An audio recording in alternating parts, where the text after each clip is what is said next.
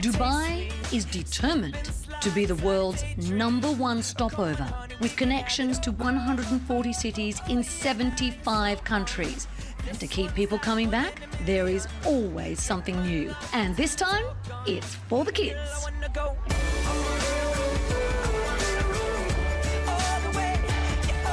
Now, I don't mean to overwhelm you, but there's not just one theme park here. There's 3.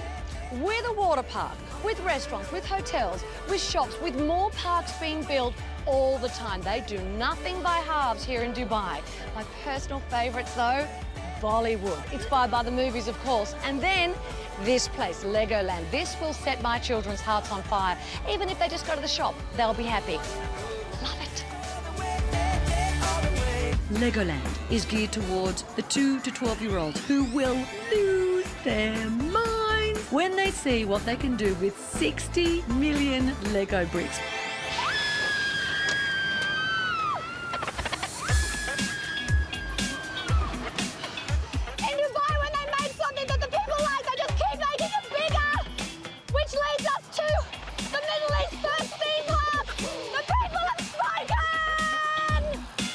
Motiongate is the flagship park here.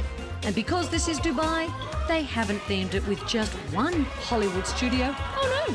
They have combined the big 3, Columbia Pictures, Lionsgate and DreamWorks. Hello. Now the climate here is warm all year round, so many of the attractions are housed in air-conditioned comfort to help you escape the heat. The DreamWorks zone brings together 4 of the biggest animated movies of all time. We've got Shrek, Madagascar, How to Train Your Dragon and Kung Fu Panda.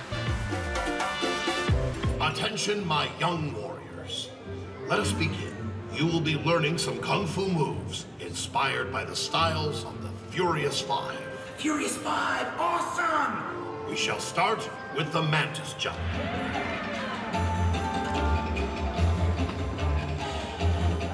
Oh, and of course, there is always a photo opportunity with your favourite characters.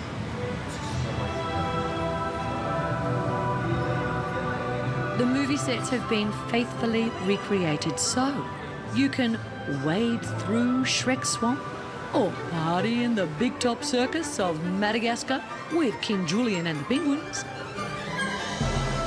When you're ready for action, head straight over to the Columbia Pictures Zone, where you can take a river expedition that may be cloudy with a chance of meatballs, or channel the Green Hornet as you zip around on a roller coaster.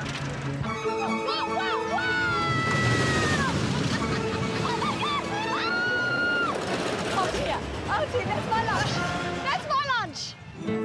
For the younger park goers, there is the more sedate but no less fun Land of the Mushroom Houses.